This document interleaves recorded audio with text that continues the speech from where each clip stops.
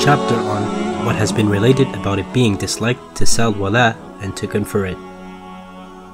Ibn Umar narrated, the Messenger of Allah, peace be upon him, prohibited selling the wala and conferring it. This hadith is graded sahih or authentic. Footnote: Al-wala is the right for the one who freed a slave to inherit his or her property.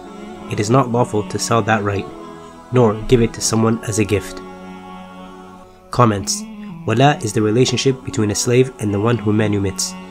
By this relationship, one who gets freedom is considered the family member of the one who frees. If the freed slave dies without having any legal heirs, his property goes to the one who manumitted him. Arabs before the advent of Islam used to sell or confer this relationship of wala. The Prophet, peace be upon him, prohibited it.